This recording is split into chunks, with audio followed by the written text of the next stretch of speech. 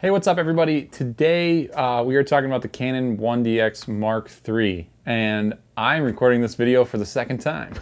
So if my voice goes out, I'm really sorry. Evidently I don't know how to work this external recorder I just picked up, and didn't record any audio because I'm a dummy. For those that don't know, I am a professional photographer full-time. I work for major news organizations, advertising clients, entertainment, hospital ads, all kinds of crazy stuff, doing photo and video. Today I'm going to talk about the photo side of things. If you're looking for more of the video features, I just don't have as much experience with this camera yet because I haven't done a lot of that work in the last few months with the Canon 1DX Mark III. I did a little job for the Wall Street Journal where I used the video features on this camera, but it was so quick, so kind of run and gun. I don't know if I have a lot of insight for people when it comes to the camera's video features. So today, we're going to talk about the Canon 1DX Mark III and how it performs as a still photography camera from the eyes of a professional photojournalist and photographer working with it for the last 6 months.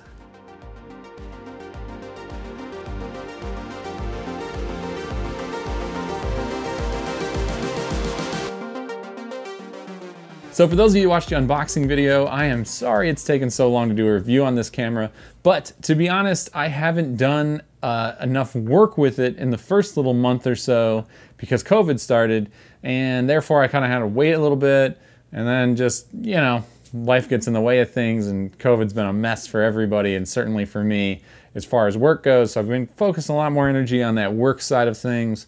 But today I really wanted to talk about this camera and how I felt about it after 6 months of ownership. So I did get this camera right when it came out. The 1DX Mark III was shipped to me the day they came out. I ordered 2 of them, one from Midwest Photo Exchange, which is kind of my camera store of choice now, again, not sponsored, and the other one came from B&H Photo.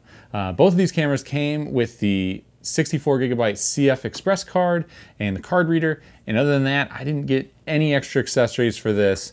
I just kind of used the same batteries from my old 1DX Mark IIs that I sold. I had an extra 1 or 2 there, and I had the new batteries, new charger, all of that stuff. Which actually brings me to my first point. One of my favorite things about this camera is the fact that all of my old accessories work. I really like that Canon has kept the same battery styles on these cameras, whether it be the 5D Mark III, the 5D Mark IV, which also shared batteries with the 60D, the 80D, 90D, R5 can even use those batteries. And now with the 1DX, I've been able to use the same batteries from my 1DX Mark II to my 1DX Mark III.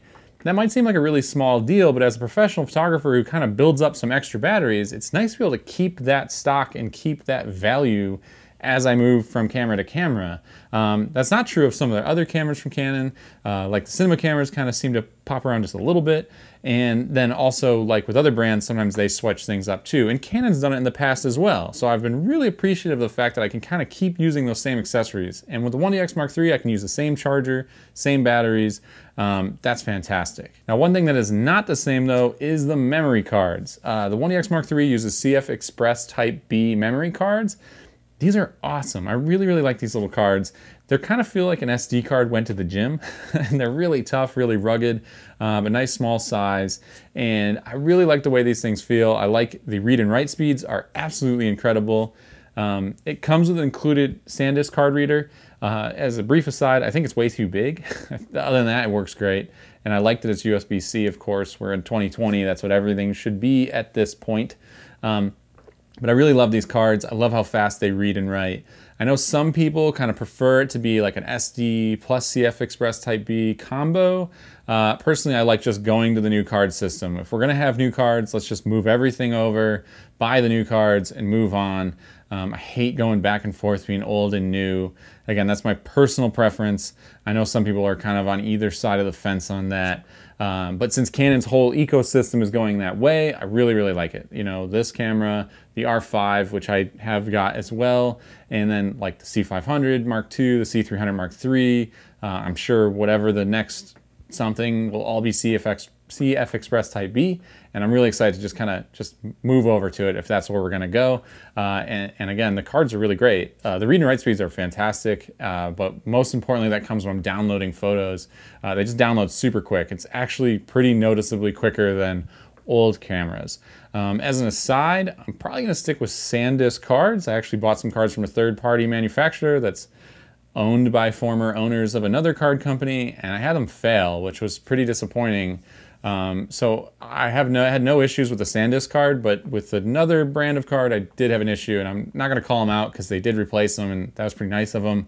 But I'll just say that the SanDisk cards have been fantastic, and I would suggest sticking with them based on my personal experience. And again, no money in the game, no skin in the game there, but the SanDisk card has performed perfectly for 6 months and on all my assignments, no matter what I've thrown at it. So I think the number one thing would be, why stick with Canon and why the 1DX Mark III? Like, the 1DX Mark II was pretty great. This camera's better, of course, but like, do you really need what's new on this camera? For me, I personally just upgrade when new ones come out. So with the 5Ds that I had before, when the 5D4s came out, I just hopped right to the 5D4s. And the 1D cameras, I've actually owned these since the 1D Mark IV. That was the point where I switched from Nikon to Canon. It was the 1D Mark IV, 5D Mark II or III range. I can't remember what 5D was out. So I've owned a 1D since the 1D Mark IV series of camera. And they are just so well built. They are just very durable, extremely tough cameras. I cover news, I cover sports, I cover entertainment. So I've covered the NFL since 2013. And, you know, when you're outside and they're in those games, you know, whether it be raining at the Eagles or snowing at the Bills or whatever in between, it was like 110 degrees at a Titans game last year. That was when the canister blew up and, you know, anyways, the point being, these cameras just always work. And that is one of the biggest selling points of the Canon 1DX Mark III or 1DX series cameras.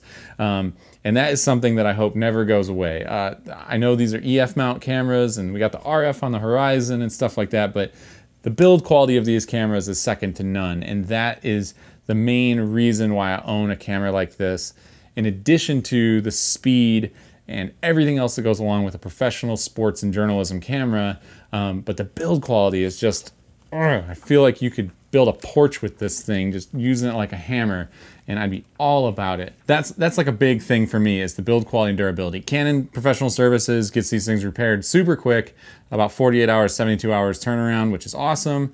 But I don't want to send them in for repairs if I don't have to. And I think with the way I use cameras, covering natural disasters, football, concerts with beer and all kinds of nastiness around and everything, these just work every single day. So from a journalism standpoint, that's why I'm on the 1DX series camera. So as far as features goes, there's 3 big features that I really like about this camera. Number one is the new or updated autofocus system. First off, it's better than the 1DX Mark II, I find, in general. I find it to be just a little bit better. And that's kind of a thing every time these cameras come out. The next one's just a little bit better, a little bit better. But the big thing is with the 1DX Mark III, and I don't know how I'll show you this on video, but there is a mode that's like a person tracking mode through the viewfinder. So instead of using like the live view and all that stuff, which is another great thing I'll talk about, right through the viewfinder, you can set up a mode where it tries to find faces and tracks those faces while you're photographing through the viewfinder. That might be one of the biggest features for me. I got this camera on like whatever it was, like Valentine's Day or something like that. And the next day, the same day I got it, I went out and shot an assignment, but the next day I shot professional boxing. And those photographs, it was so nice to be able to lock onto a face and track the face instead of just kind of putting a box on the face, which is what I've always done in the past. I cover UFC and a little bit of boxing, and along with a bunch of other sports, but for that boxing match, man, it was great to just be like, oh, here's a face. And a guy in England who shoots for Getty, he had been testing the camera and he was talking all about how great that was too. So I was really excited. That was the first thing I got to shoot with this. But I will say that first day I was like sold. Like this was a big feature for me. And the ability to do it not with going to live view was like really, really nice. I set up my cameras with back button autofocus. So what I do is I set up the AF on button as my traditional kind of box type focus point. And then I set up an HP point or a registered point on the star button, and I have that set up to do the kind of face tracking mode. So it's kind of nice to have both of those, and you can switch between them really, really quick. Probably the next biggest thing and the most revolutionary thing for me is that AF on button. All of us in the journalism world switch our autofocus button from the front shutter button to the back autofocus button. That's something I've done since college, and it's just faster, better, and I could probably do a whole video just on that feature, and I change it on every camera. But with this camera, What's amazing is the AF on button is now touch sensitive. It has a little infrared sensor on the top one and the vertical one. And so you just move your thumb across that button and then jam it in, and it starts focusing wherever you drop that point. This is one of those things that I think most gear reviewers probably don't understand how big of a deal it is.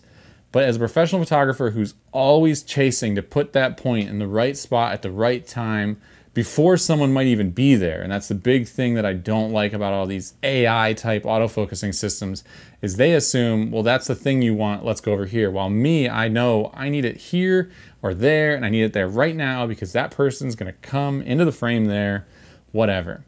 This dial, whatever you wanna call it, the infrared touch thing, is just a game changer. That was so amazing to me, to be able to just move that point virtually instantaneously at all times without even giving a second thought. It was super weird to get used to, I'll be honest about that. The first time I used it, I was like, and I'd shoot it around the thing so fast, or I had it set up where I hit a button and then do it. But after about half that first boxing match, I had it down pretty tight, which was pretty cool. And again, that's just a game changer for me. It was super nice, super easy to use, and I was really excited to have that finally a very fast way to move my AF point without even thinking. It's just second nature pretty much instantaneously. The other big thing is that this camera is basically like the best 1DX plus a mirrorless camera built in together. So you kind of get the best of both worlds with this camera. Now, of course, that only works through the rear LCD screen because it doesn't have an electronic viewfinder, which I find is a good thing. I prefer an optical viewfinder, especially for fast moving things like sports or journalism, where I'm just trying to get that exact moment and I got to be able to see it. It's nice to be able to switch in that live view and have that face tracking and all those intelligent modes that the other mirrorless cameras have built right in. I do find myself using that feature a lot, which I can't say about the old cameras. I'd use it once in a while, but the 1DX Mark III, and maybe it's because I gotta wear fancy masks and stuff every time I shoot now, and I'm kind of distracted by those, but regardless, I'm using that live view a lot more, and I find it really impressive. And I'm kind of making pictures in a way that I didn't before. That has its limitations too. I'm not always on, using the LCD screen, but I've definitely found that this camera is so competent in that live view mode. They've taken all these good things from the EOS R and the M series and all this stuff, and they've put them in this professional camera that at least I can go into that mode when I need to. I still mostly shoot, obviously, through the optical viewfinder. That's the way the camera's built and designed to be made and used, and that's obviously the way I'm going to record photographs most of the time. But it's nice to just have basically a little mirrorless camera built into your professional camera for those times when you got to do something confusing or a Hail Mary or whatever that we all call them. When you got to do that thing, it's nice to have it be so feature-filled and feature-rich. As far as the files go, they look great. ISO 10,000, 12,000. It's about the highest I actually need to use. For sports, I'm generally in the 2,000 to 8,000 range, and that's where most people are buying this camera for. And the files are great. They're better than the 1DX Mark II. Are they earth-shattering? Maybe not, but I remember the first thing I shot, again, was that boxing, and I used it at like 10,000 or 12,000 that night, and they were nice. They were really nice files. They were really, really sharp. It wasn't just necessarily like the noise was better. It was just everything was better, and that's what I want. That's my biggest thing I want out of a new sports camera. Is it's like I don't need ISO 70,000. I need ISO 4,000 to 10,000 to look better, and that's what every sports camera. That's all I want. Is just like get that sweet spot to be even better, and that's all I really want. I don't use a camera at 20,000 or 50,000 ISO. Like what are you doing if you're up there? With good lenses, professional lenses and stuff, you should be kind of again in that like. Of course you go down to 100 for like an outdoor game or something, but generally I kind of fall in that 2,000 to 8,000 range when I'm shooting professional sports, which is kind of where I test the ISO more.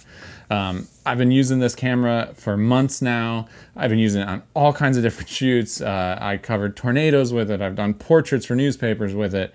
I've done, sporting events before they canceled, and we'll be doing more sports again soon. And it's just like, it just takes anything you throw at it and gives you a great file. Like that's what it's there for. I do have a few minor complaints. They're kind of the same complaints I had about the 1DX Mark II, and that is I wish they would update the firmware more regularly to add little features. Canon has heard this from me about 27 times in emails, but I'll say it again.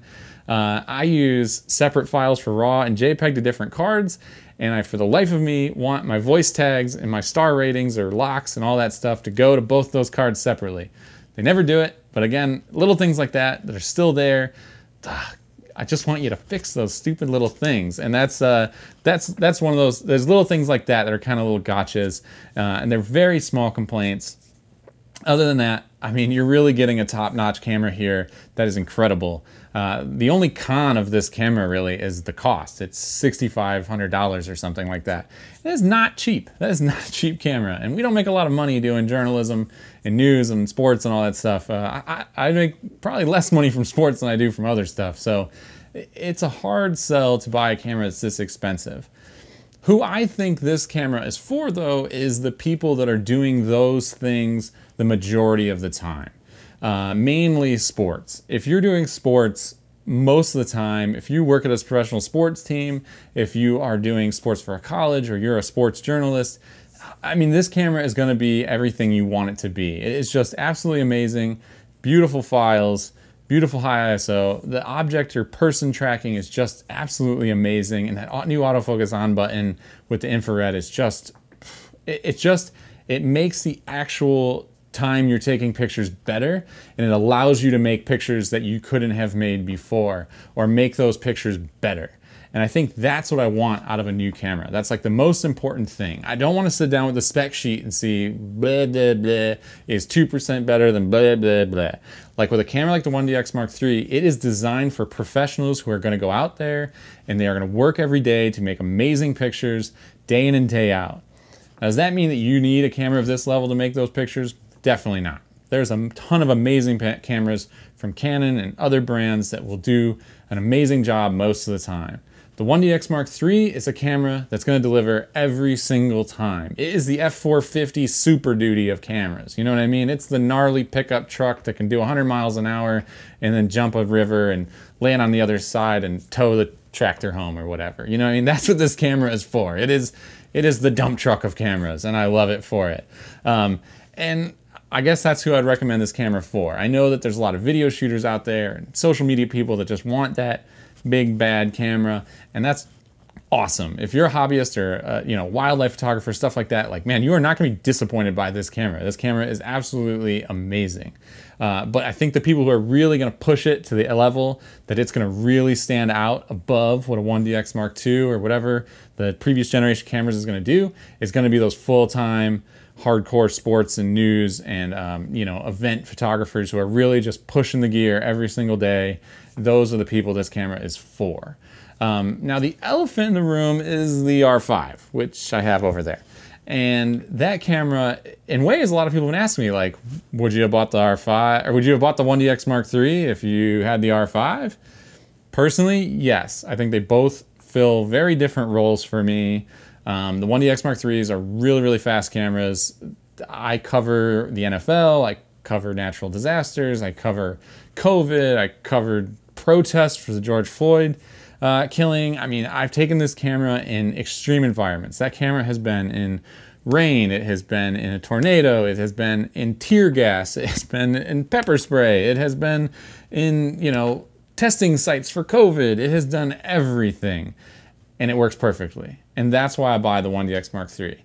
Now, that being said, I also bought the R5 because I do advertising work, and I do hospital ads, and I do portraits for brands that are going to blow them up really, really big. And I also do work that's more subtle and quiet, and you need to have that more sensitive camera that's a little more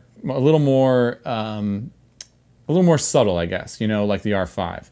And the R5 is going to fill that role for me. Now, that being said, there's a ton of you watching this right now, and by ton I mean like 27 people. And all 27 of you, probably a bunch of you don't do sports full-time or at a level that I do sports or other people do sports. But sometimes you might do sports, and the R5 is a great fit for you, I think, personally. I have friends who are testing them in the NFL camps right now, and they are just loving this camera that I've seen. I haven't shot sports with it yet. I am desperately waiting for my next sports assignment to take it out. But I think the R5 is kind of finally like an in-between perfect journalism camera. Like most newspapers and newspaper photographers probably would be really stoked to have the R5. You still have 12 frames per second mechanical. You still have super high resolution, which is nice. You can kind of crop in. Maybe you take the 300 instead of having to take the 400 millimeters, stuff like that. The R5 is amazing. The files are incredible. The autofocus is amazing. But for me, they're like, if I didn't do the sports, I could easily see buying a couple of those R5s instead. But for me, doing those sports, doing those concerts when it's 100 degrees out, doing those tornadoes, doing all that stuff where I just know those cameras are going to get whooped around. That's why I still want that 1D. I still want that Nikon D6, whatever. Like, I want a camera like that, and I probably will for a lot of years longer. Now, do I think there might be a 1DXR or something 5 years from now, 3 years from now? Well, sure, and then I might speak differently. But as of right now, I still prefer that optical viewfinder for all those clutch moments. I'm always going to grab the 1Ds when it really counts. At least personally, that's what I'm going to do. They're just, depends on your needs. So for most people though, man, the R5's sick and a lot cheaper. So you could buy maybe one of those RF 24-70s or the 51-2 that's absolutely amazing, which would be really, really sick. Those lenses are amazing. The RF lenses are amazing. So anyways, do you have any other questions about the 1DX Mark III? Please drop them down below in the comments. As always, follow me on Instagram. And of course, this video was not sponsored. No one paid me to say anything. I bought all this stuff with my own money. And if you want to say thanks, leave a thumbs up below or go like a picture on my Instagram. Just posted some cool stuff from the R5, actually, my first New York Times assignment with it. And man, those files are great. But there's a ton of 1DX Mark III stuff over on my Instagram too, if you want to check it out, including some front page photos. So always cool to get that love. Thanks so much for watching, and I'll see you in the next one.